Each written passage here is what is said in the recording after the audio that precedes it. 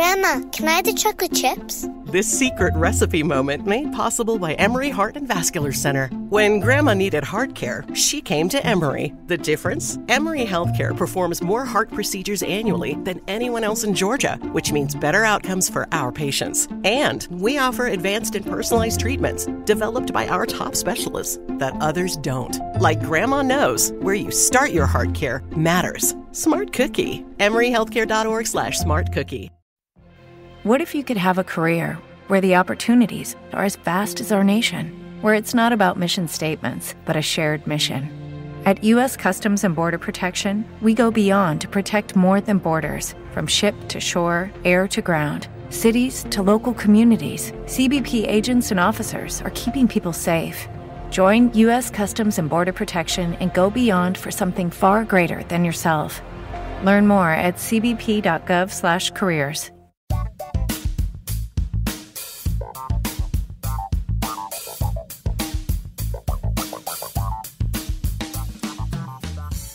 This is Matthew Ardell, and welcome to the Comedy Album Book Club Holiday Special.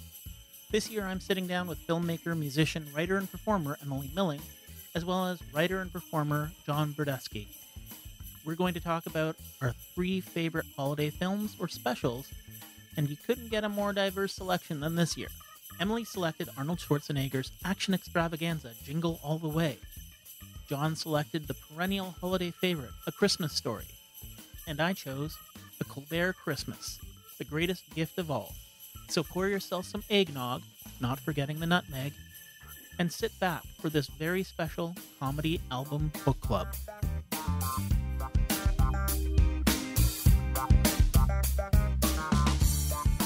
Welcome to Comedy Album Book Club.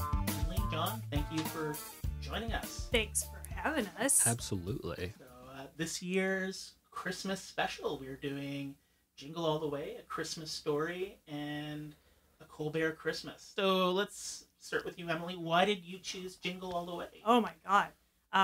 So Arnie, and also me and my partner, Justin DeClue, love watching this movie every single year. We make it a habit, a tradition. It's a tradition. This is the time of year for traditions, and so we have done that. And I'm pretty sure I got him out of like the Best Buy $5 bin. I got him the DVD, and then we just couldn't stop watching it. It's such a ridiculous movie. It's such a crazy thing, and there's so many quotable moments, and like you can't not quote Arnie.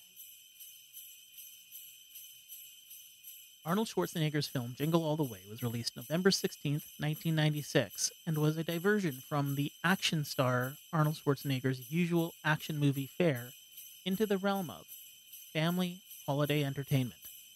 Possibly one of his most friendly films, with the other exception being 1993's The Last Action Hero, Schwarzenegger was joined by a veritable who's who of talent in this film.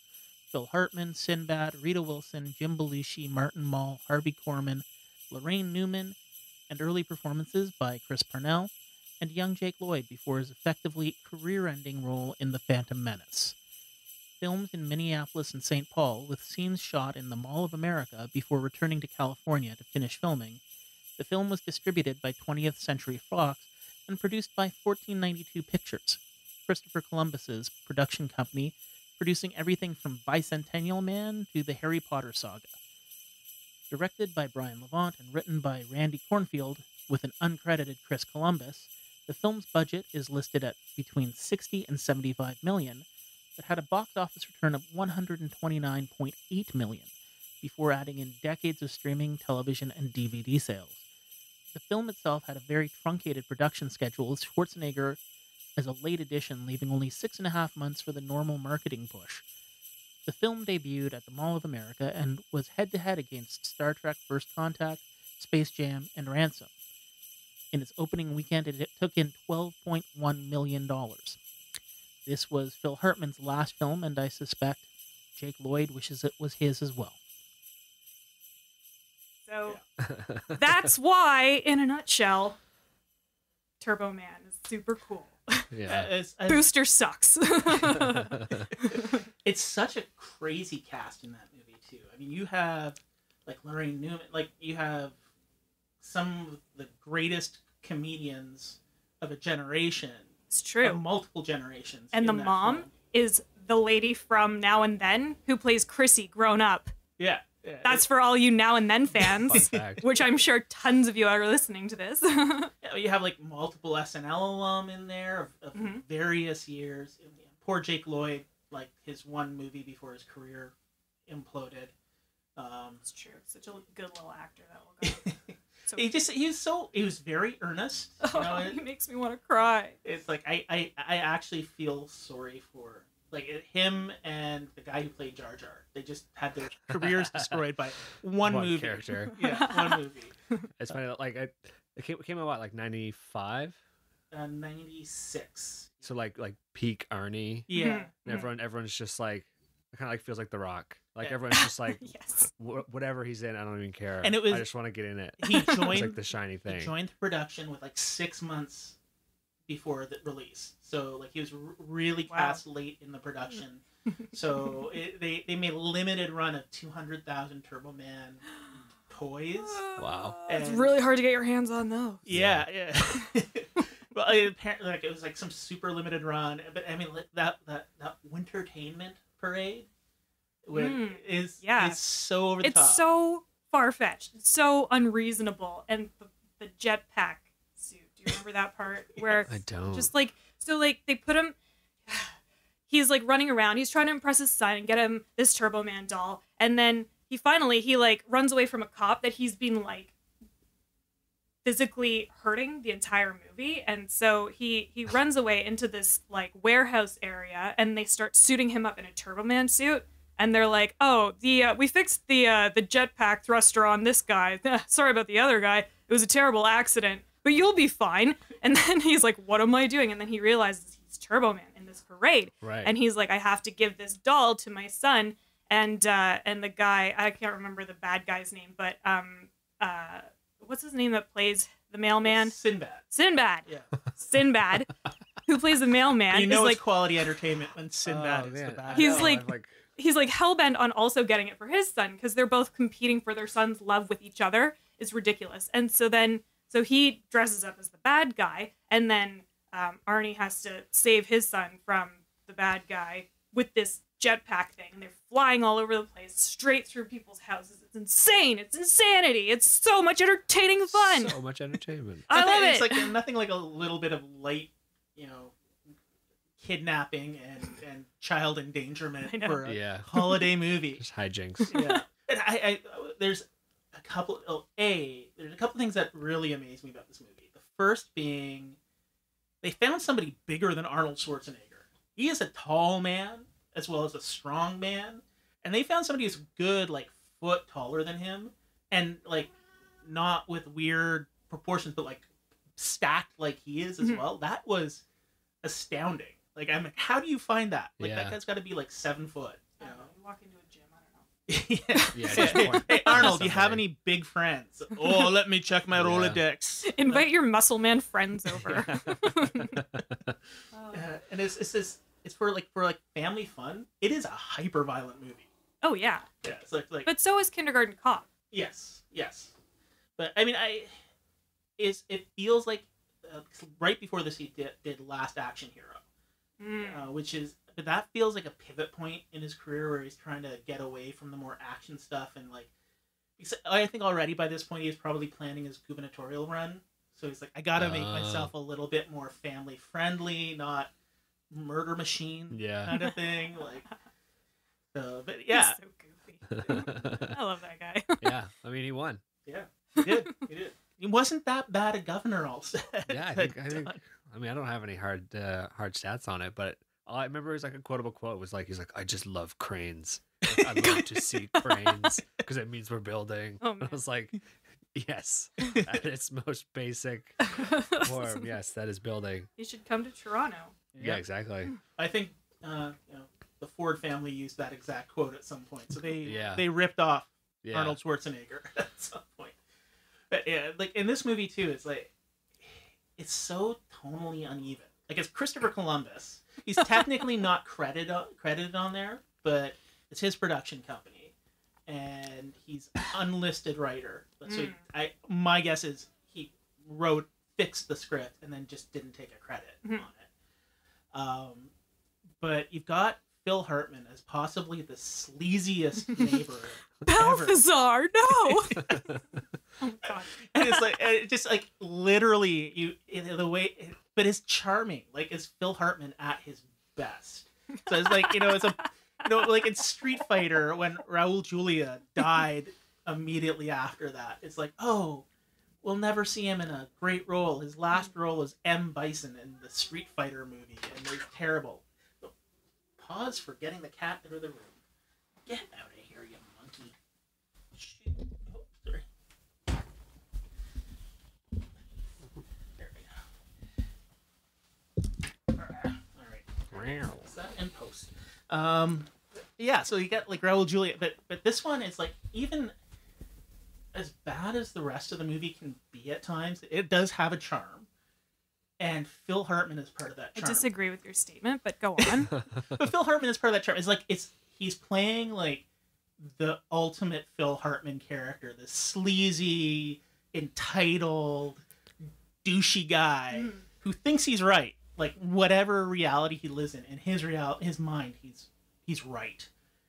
And he's like, oh, she just doesn't understand she's into me yet, kind of thing. And it's like just so gross. Well, I mean, like that's very typical male behavior of that time. True. And I hope not now. Men. You. Make a note. If you behave like Phil Hartman, you're doing it wrong. Yeah. Truly. It's gross.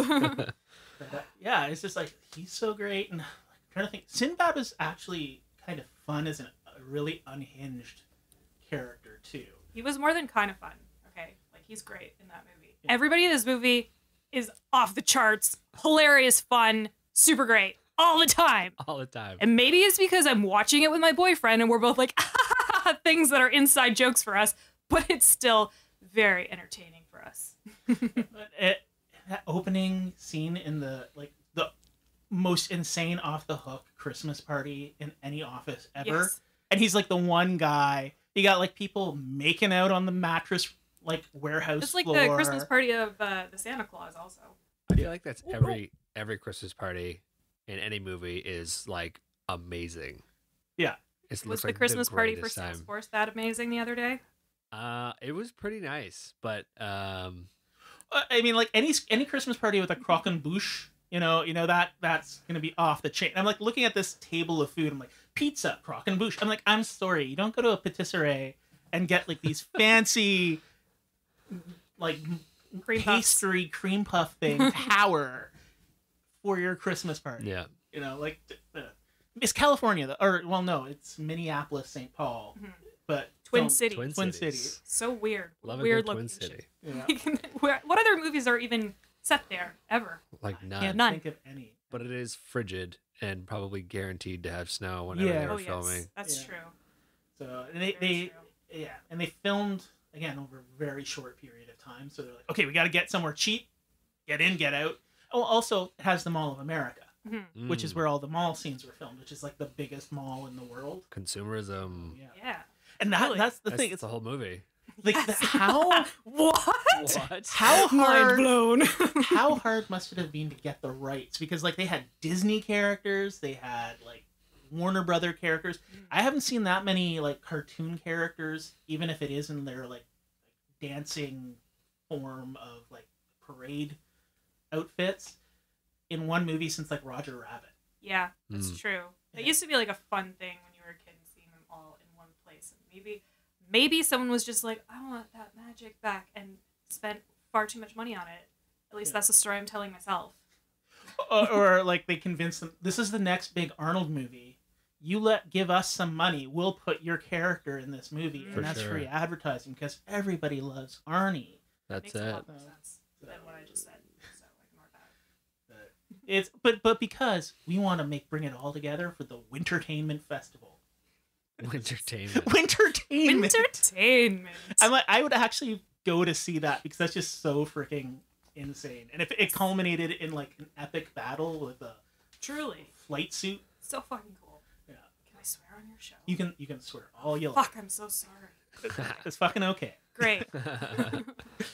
Yeah. So okay. So what stands out? Like it's a movie that you enjoy. How do I even start saying things that stand out? Like I like when he's Jake Lloyd is talking to Arnie on the phone, and he's like, "Where's your mother?" And he's like, "She's across the street petting Ted." And then he gets really mad because Ted's the name of the reindeer, but also the name of Phil Hartman's character. I set that up really poorly, but it was really funny. That stands out to me. Ted's fight. And also Balthazar, he sets the like nativity scene on fire, and then he kicks Balthazar's head like out the flaming head out the window. And Phil Hartman's like, "No, Balthazar!" He gets so upset about the whole thing. God, I don't know. Yeah. And I really love when the cop gets like brutally maimed. Like he should be dead. By all accounts. There was a bomb. Like he's exploded.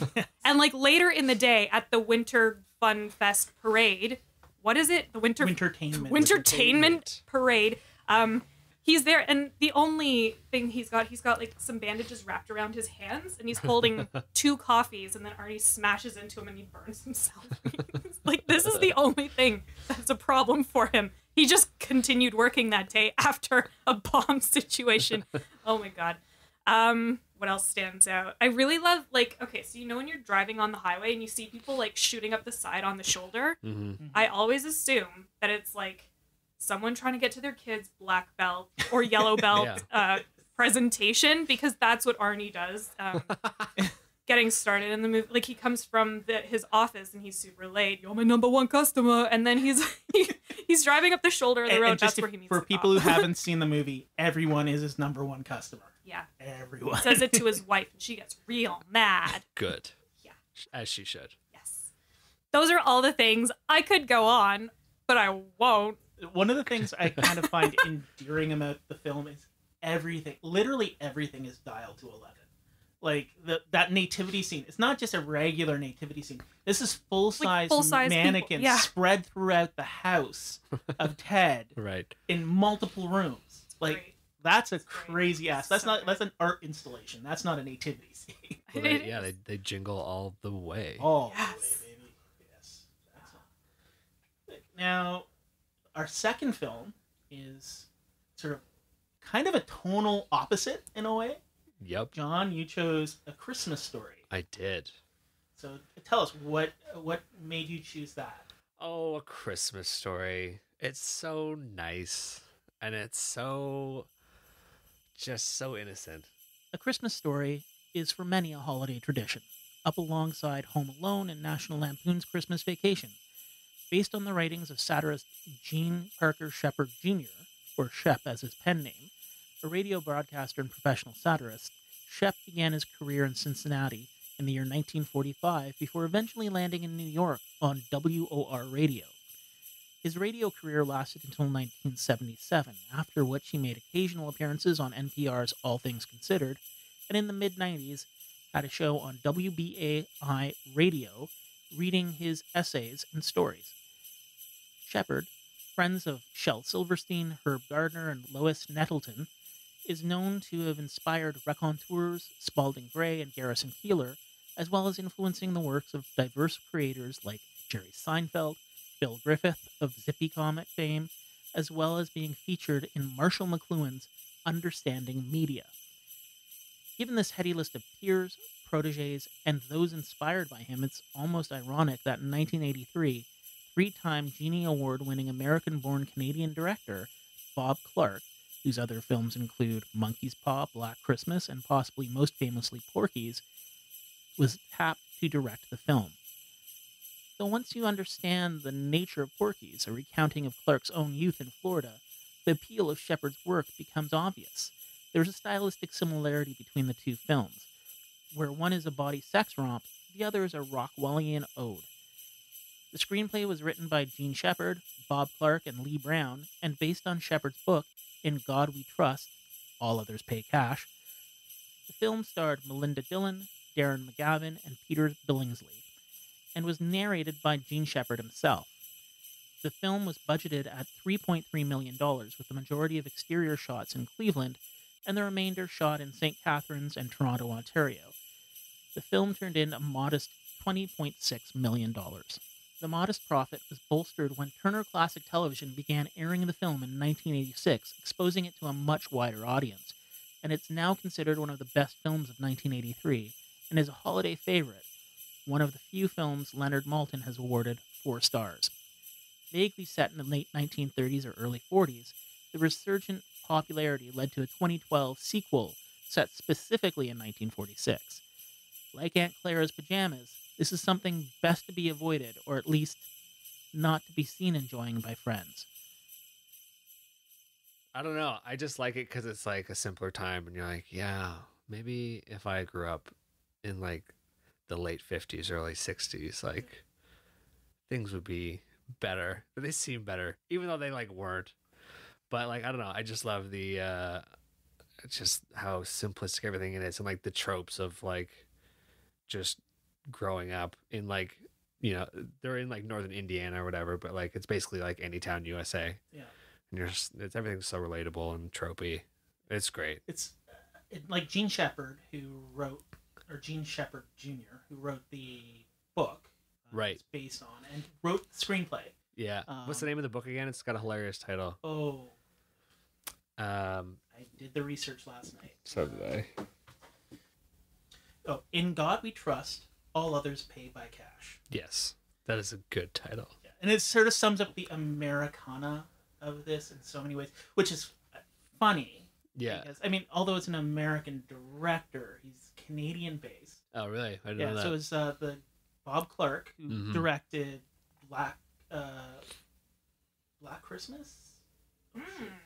He's a horror director. If only Justin Decloux were here. Yeah, he directed Monkey Paw, but most famously, he directed Porky's, which was kind of the same kind of movie in that it was, because Porky's is essentially his recounting of his life growing up, much the way this was Shepard's recounting of his childhood.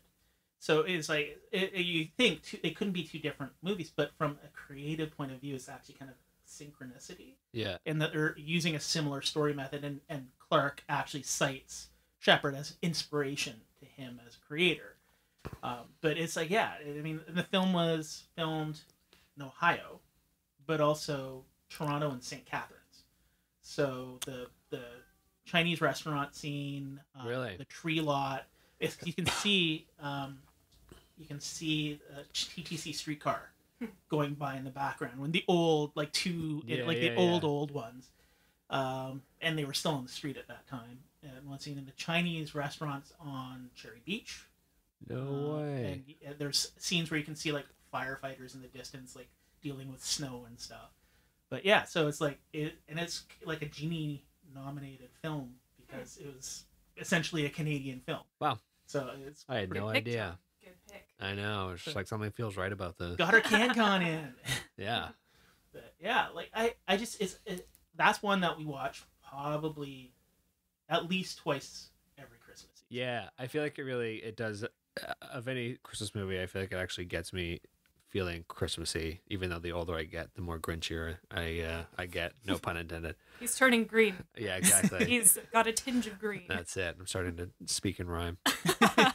Yeah, it's such a nice movie. And then like, what's like so relatable about it, at least like for me, I feel like for me, like growing up as a kid, is like he has like all these like fantastical, like imagination of like how scenarios are going to go down, whether it's he is going to get an A+ on a test and then get put on his classmates' shoulders and carried around like a hero, or if his dad's coming home and he's gonna like basically like beat the crap out of him type thing. And you're just like your imagination just like runs like to the extremes every time when you're a kid.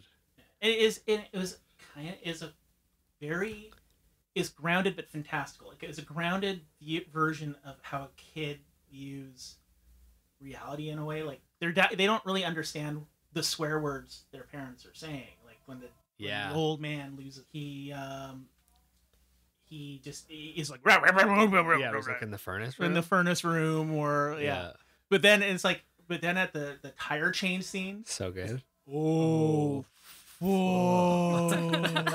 And they make it deliberately, it's still understandable, close enough to a swear that you know what he said. Yeah, you pretty much, I mean, you start laughing anyway, so you pretty much just assume that's what he says. Yeah. And that entire meltdown of him just terrified. Yeah. And his blaming his friend and his brother, oh no. Oh no! Yeah, and then one of my favorite like one of his like visions or imaginations is like when he pretends or like he's thinking that he has gone blind. Yes, And he's from the homeless, and he soap. comes back in to their house, and he's like, "It was soap poisoning." Yeah, the childhood vengeance Yeah, it's like- cycle. it's like- Children are little psychopaths. Exactly. It's Yeah, like they don't I'll have the. show you. So good. Yeah. And one of my other favorite scenes, and that's something I love about that is like almost every scene can stand on its own. Definitely. Like if you took it out, it could be a sketch Yeah. just on its own. So it's like, but it's interconnected. It moves forward, but every moment is precious in Yeah. that film, which is just astounding. Yeah. But yeah, like my favorite, the fight when Scott Farkas, when he finally breaks, Yes. because that's like bullies bully, Yeah. but you know they're not. The only thing between a bully and a victim of a bully is a kid snapping. Yes. And when he snaps and beats the crap out of, and his brother is like hiding under the sink because he's afraid he's gonna get in trouble, and the mom just like glosses it over. Yeah. And it's like, oh, this is kind of sweet. Yeah, and I can never get over how well they cast that bully. Like that kid is so punchable looking. Yes. Like he looks like such an asshole, and he's got like beady little eyes and like the old school shitty braces. Yes. And his like sidekick Yeah. in like the leather jacket Yeah. and the Who is, paperboy like- hat kind of thing. Who is like a 12-year-old like Joe Pesci, Yes. Yeah. basically. Like, oh yeah, get away. You know? Yeah. It just they capture the dynamic of childhood just perfectly, and it's funny because it doesn't glaze over the commercialism of it. Like that Christmas morning, nobody's taking care. Everybody's just like tearing into those packages. Yeah. But for some reason, it doesn't feel gross because at the core of that, there's still this love between all of these characters, even if they're like, you know, Randy's passed out on the floor hugging his Zeppelin. Yeah. Kind of thing. They're still like, oh, there's some love there. Yeah. What are some moments from the film that stand out to you guys? The biggest one for me is the fight. Is the snapping. Like I had a similar scenario. So like for whatever reason, I don't know. It was like me and a couple friends were like trying to this is very classic. Like actually trying to do like a lemonade stand when we were like in grade I don't know 2 or 3 or something on the streets of Halifax, Nova Scotia. and these like other kids in the neighborhood kept like fucking around with our setup before we could even like get set up. Mm-hmm. So I got like a little like bowl with like soap in it to like wash the stuff, and I brought it out, and I went in and I got like glasses, and when I came out, like the soap bowl was like flipped over. Aww. And I was like, So I sad. was like, God damn it. And so I got like mixed lemonade, like brought it out, and like one of the glasses is missing, and I snapped. Like they were not in sight. They're very sneaky and effective, but I like snapped, and I just every swear word I knew just like came out like at the top of my lungs. Like people are just like poking out of their windows and just being like, "What the hell?" I'm like, "Fucking son of a bitch!" Blah, blah. Freaking out. So like when he's punching the kid in the movie, and he's like rah, rah, rah, rah, like just swearing every word that he can absolutely think of. I was like, yeah, I know what that feels like. And the funny thing about that too is like it's almost like the swears are the bigger concern for the family. Like the brother's more, he was swearing. Like, that's what's freaked him out more than the violence. The kids are like on the other side of the fence and like, what did he say? like Flick brings the mom and he's like, oh no. Yeah. Do you have any moments in that movie that stand out to you, Emily? This is the movie with the leg lamp, right? Yeah. Yes. Yeah, that's what I remember. Yeah. Fragile. Fragile. It's Italian. Fragile. That's all I remember. For me, it was, I think, the Little Orphan Annie decoder ring, because that's like the end of innocence for that character. Ralphie's like, oh, it's all a fucking lie. Yeah. And it's like it's sort of a pivot point in the film for his character in a way, too. Yeah. Where it's like, oh, no. Yeah, it's like this is it's all bullshit. This is It all commercial doesn't bullshit. Make me drink Ovaltine. Yeah. Fuck you, Annie. Yeah. Annie. It's true. Yeah. Fucking orphans. Yeah. So I They're the it's worst. it's such an amazing film. Yeah, and I mean it's shoestring budget, $3.3 million. Was it? Yeah. Yeah, it's one of those films like Blade Runner. Did okay, better than Blade Runner in the box office. 20.2 million or 20.3 million in box office returns at 83, which is pretty good. And this is with a 3.3 million budget. It's probably about a 15 million budget in today's film standards. But Turner bought up the rights to a bunch of that were under the MGM title and just threw it on Turner Classic Movies and revitalized this film. Yeah. Like it just got in front of all these people who probably would have never seen it otherwise. Yeah. It's amazing. Was Turner Classic Movies a free channel? Was it a free channel for a while? I think it was basic cable for a long time. Yeah. So if you I feel had that was probably basic cable, you'd get it. Maybe that was the And they part repeated of the over and over and over. Yeah. And, Yeah. yeah. Yeah, like it was on once a day. Yeah. It's like the Mummy. the Mummy. Yeah. Oh my god, I love that movie. Or the original Jumanji. But that's another podcast probably. Okay, so my Christmas special that I chose was A Colbert Christmas, The Greatest Gift of All. A Colbert Christmas, The Greatest Gift of All, was released in 2008 as a Comedy Central special featuring Stephen Colbert, the star of their news satire show, The Colbert Report, and former correspondent of The Daily Show. Colbert had left The Daily Show in 2005 and spun off into his own series, also produced by Jon Stewart, called The Colbert Report, which some feel eclipsed The Daily Show by leaning into the absurdity of Stephen Colbert's fictional, hyper-conservative version of Stephen Colbert. A graduate of Northwestern's University School of Communications, he found a love of theater while attending Northwestern and threw himself into the field, eventually resulting in a theater nerd-off with Aaron Sorkin on The Colbert Report. Originally studying to become a dramatic actor, he fell into improv, as many of us do. Starting in the campus improv team No Fun Mud Piranhas, he soon joined Chicago's Annoyance Theater, a part of Del Close's Improv Olympics. Annoyance Theater relied heavily on absurdist and outrageous comedy, an influence clearly seen in the character of Stephen Colbert, as played by Stephen Colbert. He eventually joined Second City. Despite a rivalry between Annoyance Theater and Second City, and given the opportunity for free classes, shot through the ranks, joining the touring company as Steve Carell's understudy and forming a collaborative unit with Amy Sedaris and Paul Dinello, with whom he collaborated to create Strangers with Candy.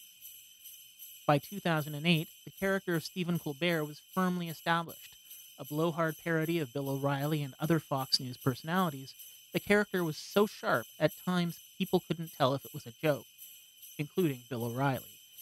This led to some rather hilarious and possibly embarrassing moments, including a White House Correspondents' Dinner where Stephen went to town on the president, George W. Bush.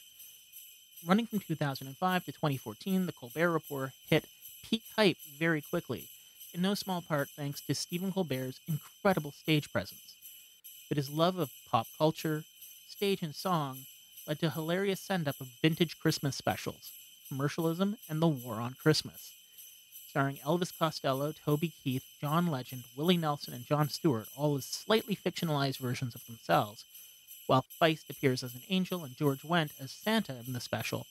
It is packed with songs by David Haverbaum and Emmy, Grammy, and ASCAP Pop Music Award winner Adam Schlesinger, and performed by nearly all the cast. Aired on November 23, 2008, the special was immediately released as a DVD with 20 minutes of extra footage, as well as a video advent calendar. Sadly, the commercial parody, Buff Your Jingle Bells, was only on the broadcast version and is lost to those of us who only saw it on DVD. The special was well received critically, and its soundtrack was released on iTunes, and was eventually used as part of a prank played by Colbert on Kanye West. December 3rd, 2008, Operation Humble Kanye started when Colbert asked his audience to download his album and make him the voice of this generation of this decade, in response to Kanye's self-proclamation that he owned that title. It briefly worked, displacing Kanye as #1 on the charts until Colbert declared Kanye officially humbled on December 4th. If only Stephen had kept making music, perhaps this would have allowed Kanye a moment of self-reflection. And why this ended up on my list is it's possibly the most realized satire of Christmas specials ever. Because I mean, Stephen Colbert is like, came up through Northwestern University as a theater student. He's like very aware of pop culture and stuff, and he just it's a pure send up of everything in America, right? And like it starts with this song by Toby Keith about a war on Christmas, where Toby Keith is, probably would just sing that in a completely unironic way, Right. but it's like so over the top, and so like this footage from like Santa Claus versus the Martians, and all of these like old cheesy movies mixed with like Vietnam War footage. It's just this total fuck you to like that hyper partisan bullshit that was going on at the time in like late Bush era, Right. kind of stuff, right before Obama came into power. And it was over that, and you had like amazing music. Like it's all original music by I can't remember the composers, but it's in my intro. But they are like Grammy Award winning, Tony Award winning composers, and pretty much everybody except for George Wendt, and that's it. Like George Wendt is the only person who doesn't sing a song. But you've got Elvis Costello, you've got Feist at her peak, John Legend while he was sort of up and coming.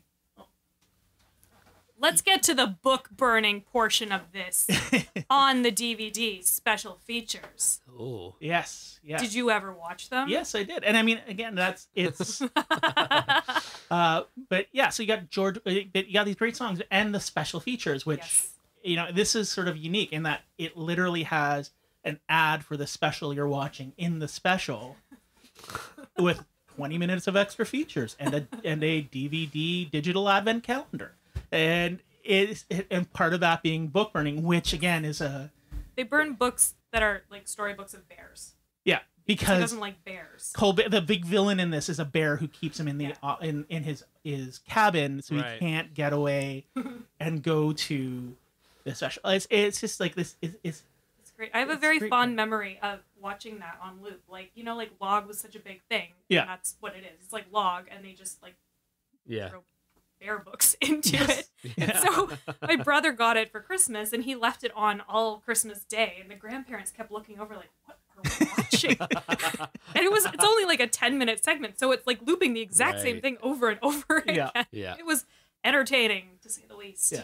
And again, and that's what I love about it. It's like, it's just like last year I brought up this British parody satire, ADBC. That was my favorite last year, which is a parody of the very sort of British concept of like the musical and like Jesus Christ Superstar and that sort of. But this was a satire of a moment in time that was both historic and contemporary. So it kind of brought them all together, making fun of like, and Colbert is a devout Catholic. Yeah, like he's a progressive Catholic, but it is a big part of his upbringing and his personality, and he is a person of faith, and he is not ashamed or afraid to poke fun at the ridiculous elements, and like him and Jon Stewart doing the duet about about Hanukkah, which is possibly my favorite. I mean, there's a lot of good, like Elvis Costello's duet with him at the very end is like just actually heart-wrenching when you listen to the lyrics, but it's not my favorite. My favorite song is A Thing Called Hanukkah. And it's, we got pancake, or we got latkes. What are they? Potato pancakes. It's just the entire dynamic of Jon Stewart sort of like self putting himself down, but in a funny kind of way, and then the ignorance and sort of like complete like mindlessness of Colbert's character of Stephen Colbert is brilliant. So it's just it's one of those ones that I go back to every year. I did watch it last year under direction of my brother, so I think he's on the same page as you. It's it's an annual treat. Yes. For sure. And every year I get to watch Feist-Getter Balls. So that's, another whenever a bell falls, or whatever. What was it?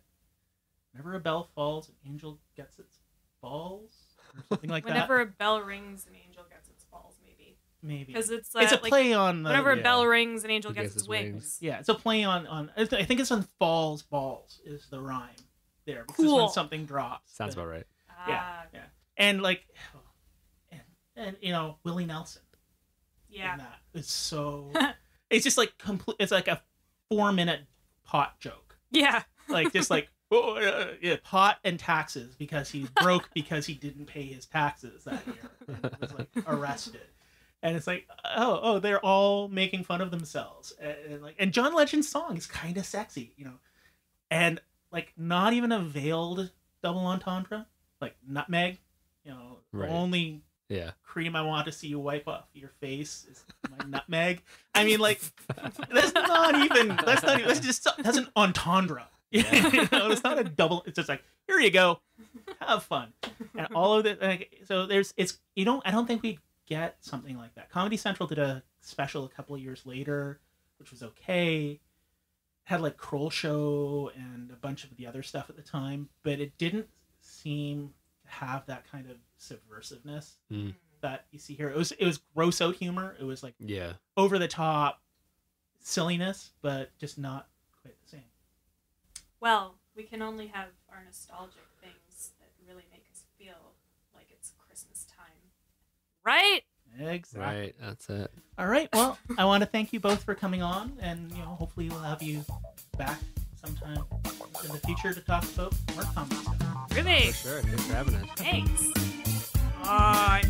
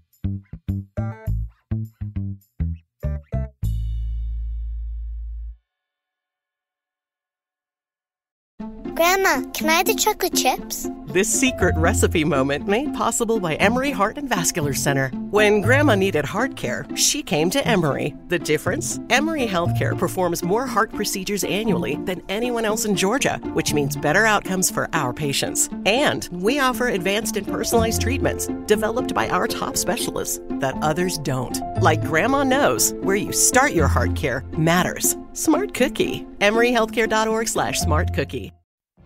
What if you could have a career where the opportunities are as vast as our nation, where it's not about mission statements, but a shared mission? At U.S. Customs and Border Protection, we go beyond to protect more than borders. From ship to shore, air to ground, cities to local communities, CBP agents and officers are keeping people safe. Join U.S. Customs and Border Protection and go beyond for something far greater than yourself. Learn more at cbp.gov/careers.